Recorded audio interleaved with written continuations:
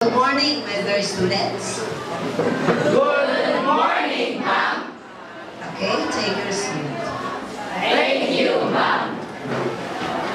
How are you today? Have you eaten your breakfast? Yes, ma'am. Oh, I really see it in your faces. You are all handsome and beautiful. Yes. So, meaning you're ready for the lesson this morning? Yes, ma'am. Very good. Now, the first is we are going to sing with the singer the song Small Dream. If you like to sing, sing with me. It's a time spent family time, world says she cannot afford. These little moments change the world. Sing! It's a pastoral tiny little church. 40 years of love on a broken earth. Dream small, don't matter what you gotta do it all. Just let Jesus use you where you are. One day at a time, live well. Loving God and others as yourself. Find little ways where only you can help. With His great love, a tiny rock can make a giant fall. Dream small. Leave the wheel down the street, or dancing with the rain with your friends. Okay, you can sing. Enjoy. These simple moments change the world. There's nothing wrong with big dreams. Just don't miss the minutes on your way to your dreams. These simple moments change the world. So dream small. Don't bother that you've got to do it all. Just let Jesus use you where you are. One day at a time, live well. Live well. And others as yourself. Find little ways where only you can help. With His great love, a tiny rock can make a giant fall. So dream small. Keep loving, keep serving, keep listening, keep learning, keep praying, keep hoping, keep seeking, keep searching. All the small things that once didn't feel bigger. There's all things takes oceans from rivers.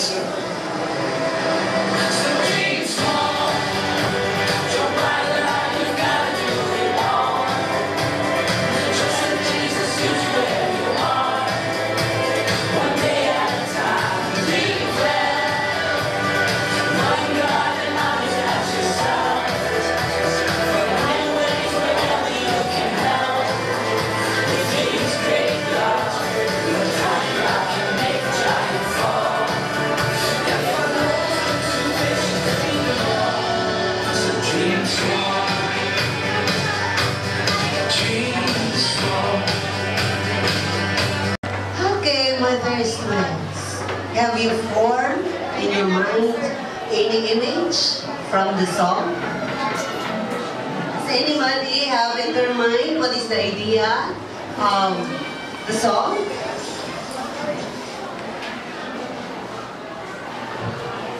What can I understand that song is, when you're still alive, be in good manners, be at God, live well, dream small, keep hoping, keep praying, because life is too short to make it all. Make a simple moments to change the world. Thank you. Okay, very nice answer. The world, while living on earth, we should always have to consider best of ourselves. That is the image being formed by one of you. And then, why you need to dream small? Is the meaning really for you is to dream only very small dream? Again? No, ma'am. So right, it's no. What is the meaning of by saying dream small? Whom you are going to put your trust? In God, ma'am. Okay, you put your trust in God, and that makes you your dream big. Not trusting yourself, but putting your trust in the Lord. Why we should trust God in our lives? Why we should trust God in our lives? Yes. Because it is God who strengthens us all, and without God, we are nothing. Precise answer. It is because God gave us everything in life, including our life. Now, what do you mean by live well? Live well. Many times it was repeated that we should live well. What does living well means? Anybody who raised the hand? Yes.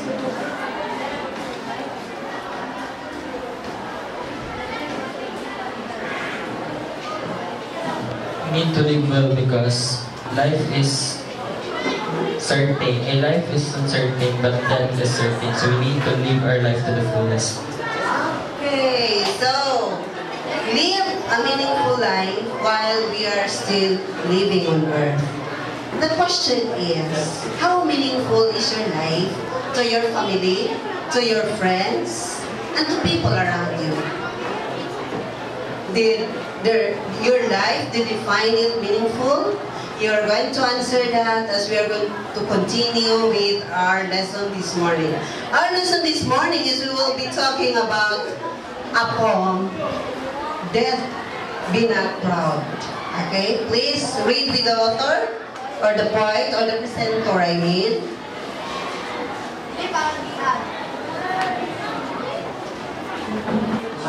Pleasure, then from you much more messages.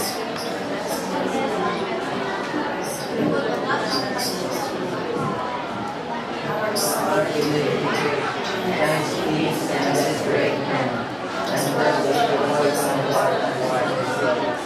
And without your charms can make us leave the sun, and never tell their strokes, white thoughts good.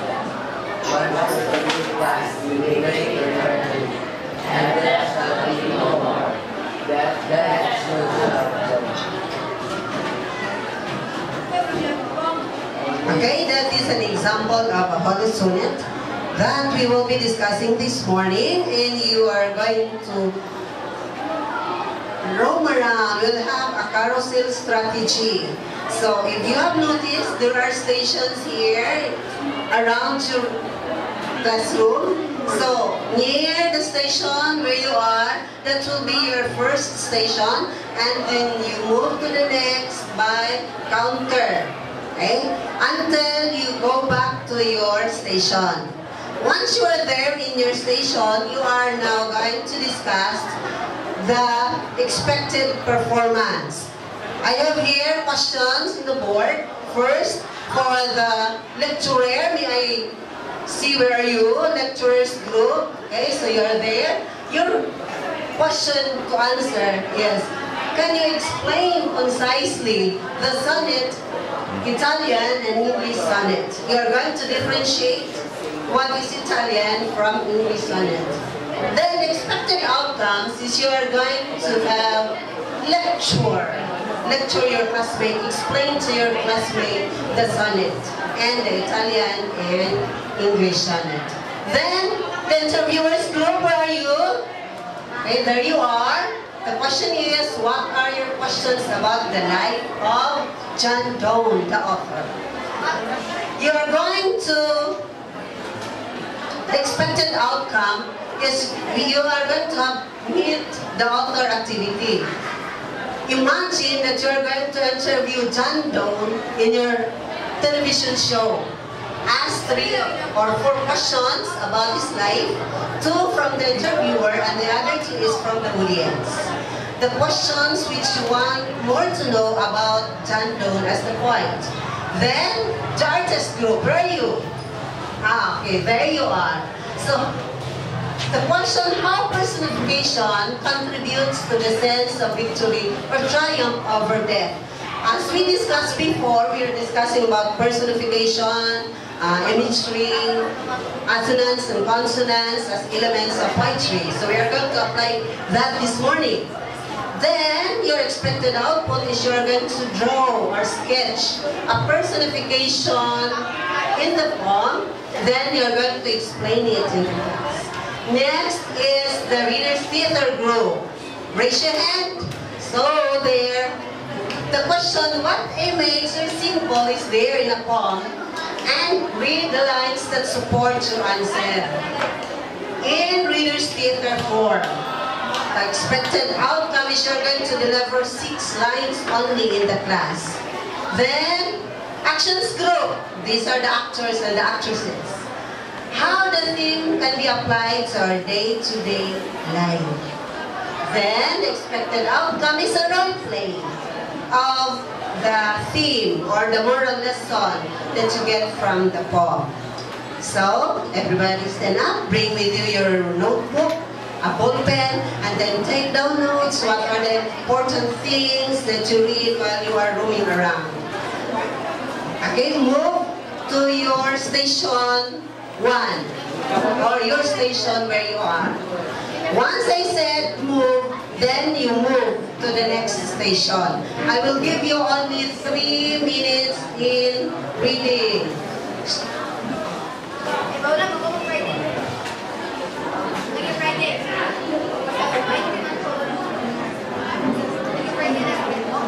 Okay, move. Move now. Next station, please.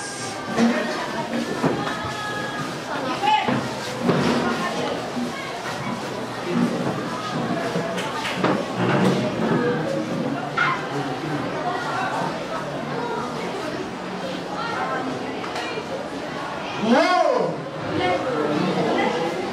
Move to the next station.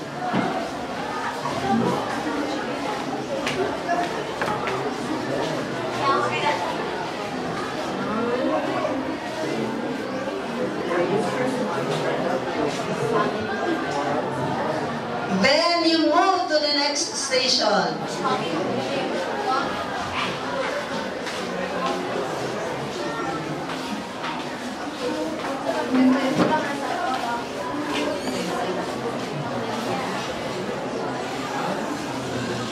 And then you are home now in your station. Lucky one. Okay, continue. 1 station more.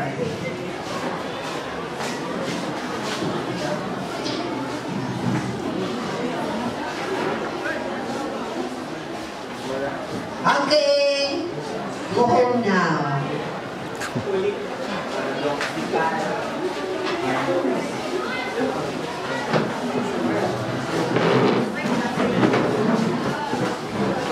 So you are now in your group. Your next activity is you are going to discuss based on the information you got there from all stations. And then prepare for your expected outcomes as given earlier. Okay? Collaborate, discuss, practice, decide what to do and how to present all the activities or the expected outcome. For 10 minutes only.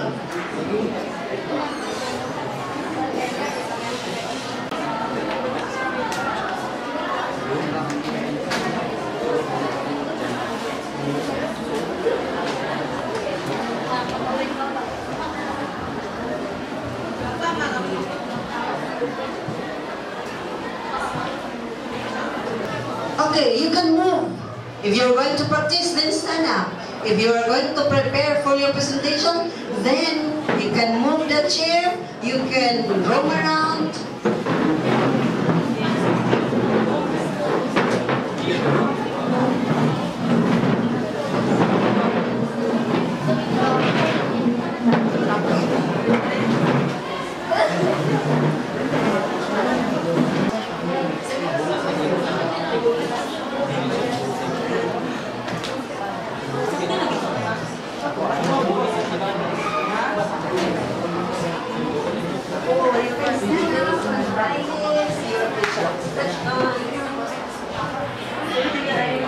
Left.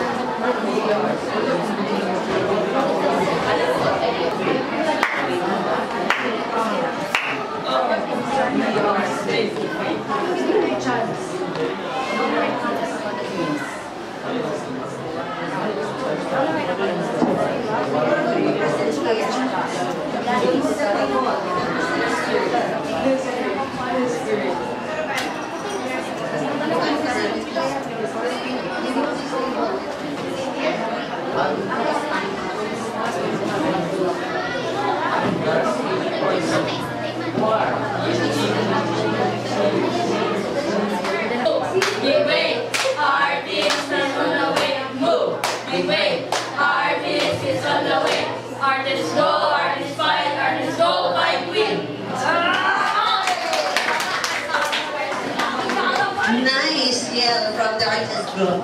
How about action group? Not yet? Dust to dust? Really? Deaf? Be not proud? Okay, now the time for your presentation. I know you are all ready. So, we are going to start with a group of lecturer. Lecturer, present your ideas about sonnet, Italian, and English sonnet.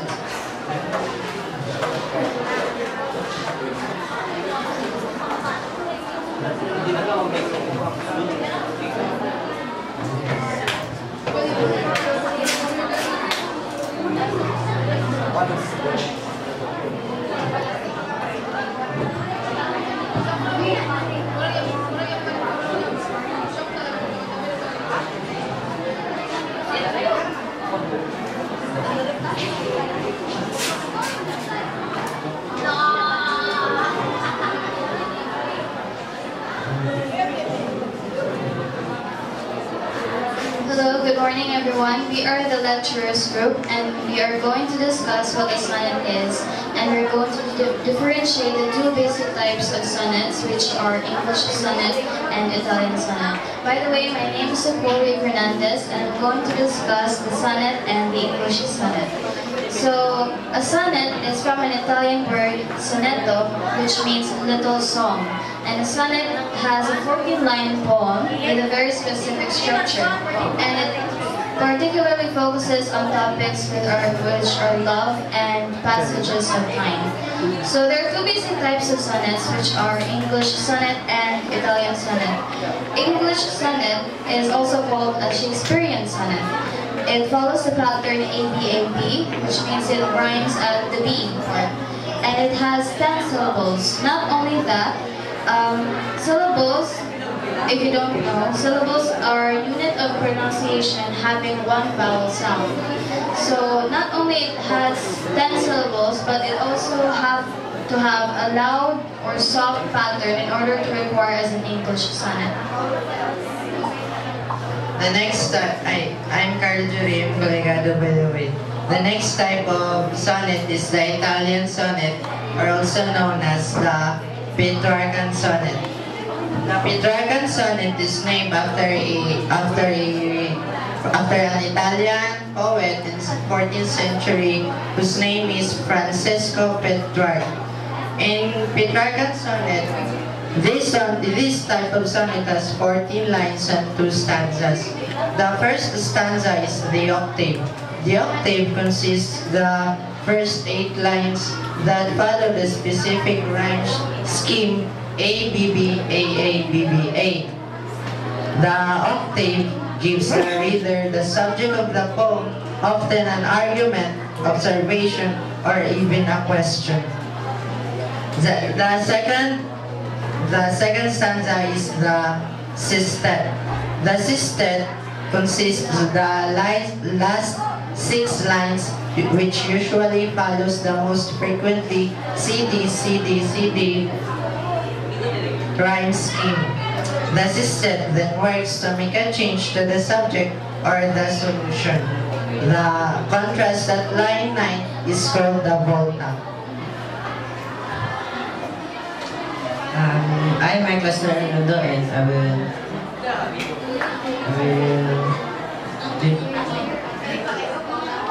I will discuss about the Death Be Not Proud by John Doe.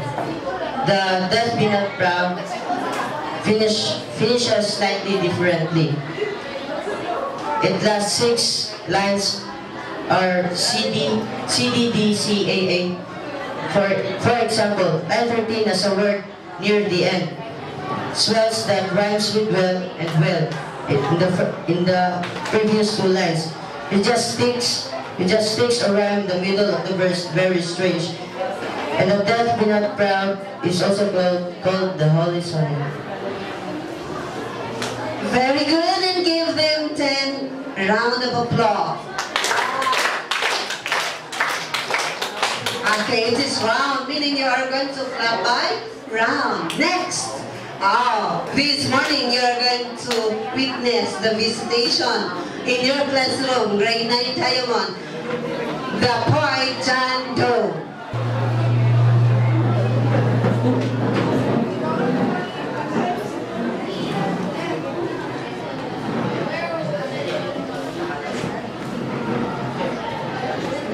Our guest for today was an English poet and cleric in the Church of England.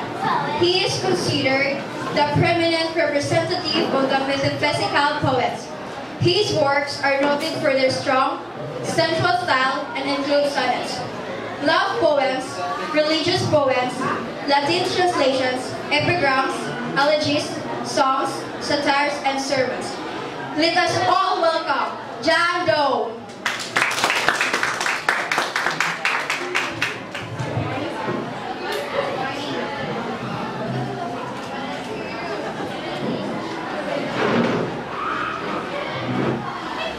Good morning, our guests for today.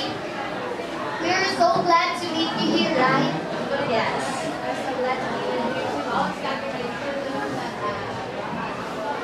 So, how's your day today? Is it good? I was doing fine. Okay, so what's your name?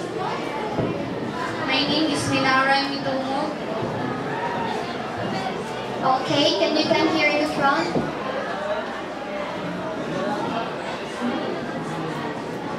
Hi, Sir Chandong. I really love reading your poems, and it inspires me about everything. There is a question for you. So, what questions do you ask yourself before writing? So you want to be a future writer, right? Yes.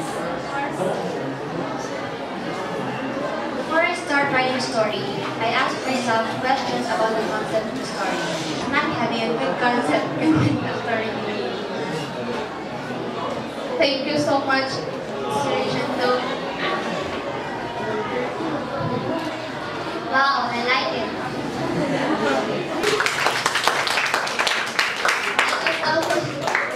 Okay, that's it.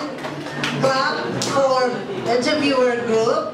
And I hope you enjoy meeting with the point Jan Ho. Next is the artist group. We will see what drawing they have or sketch they have.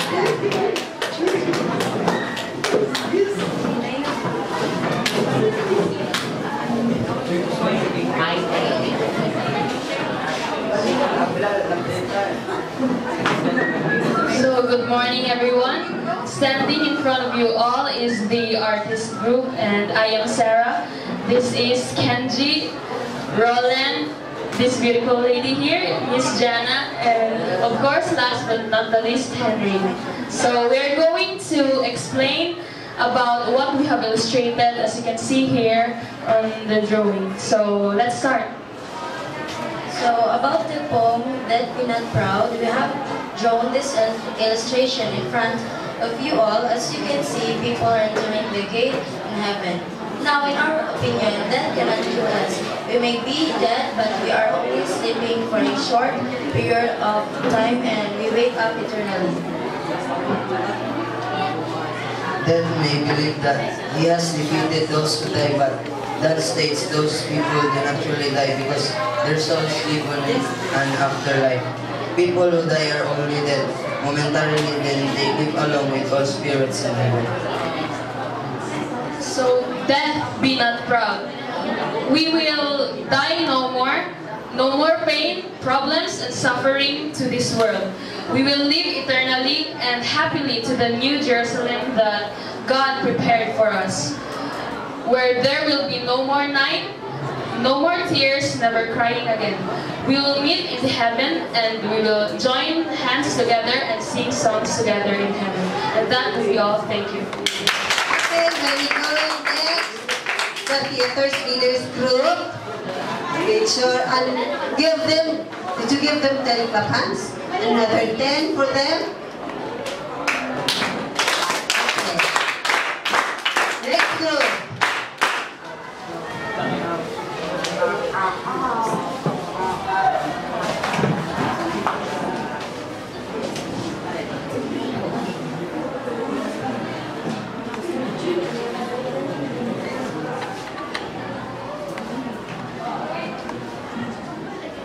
So, good morning everyone. We are the Readers Theater Group and we are here in front of you for two purposes.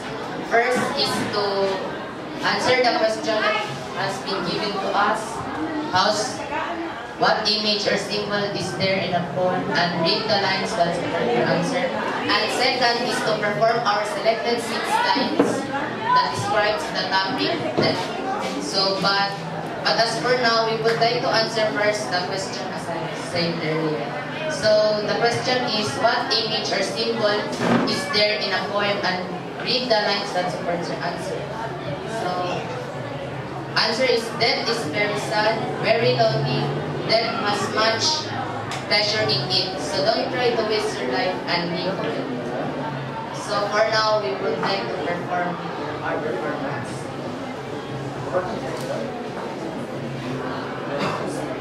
1, 2, 3, go. Death be not proud, Mighty, and dreadful. for thou art not so. Die not, die not, die not, for it is so painful. Oh, poor death. Nor yet canst thou kill me. Much pleasure, much pleasure, much pleasure. Then from thee much more must flow. Thou art slave to faith. Slave to faith.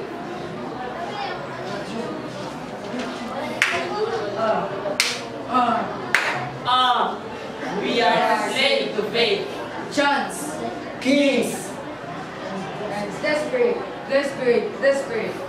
Desperate men. And thus with poison. War. Ching, ching, ching, ching, ching. And sickness dwell.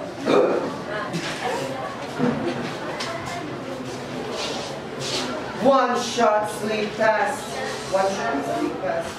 We wake.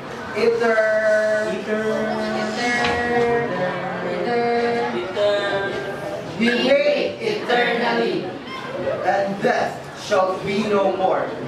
Death, thou shalt die. That's all. Okay,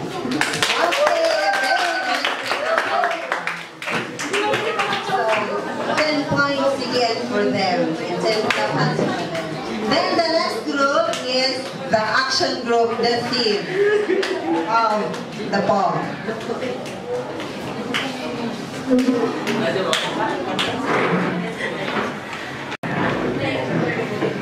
A pleasant morning to all of you. I'm here in front of you to show or to act a role play about Death Be Not Proud with the theme of dreams, hopes, and plans. The big dream and hope in the story is to defeat death and go to heaven. The speaker is confident that his faith in God won't let him down. But that's the thing about faith. And now we will start.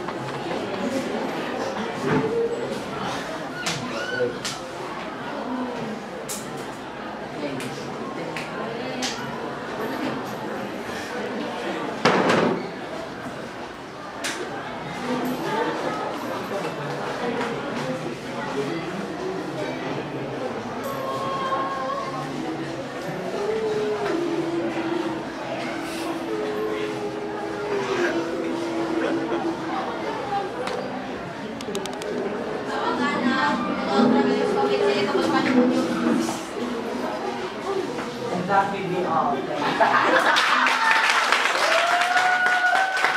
Okay, very nice presentation.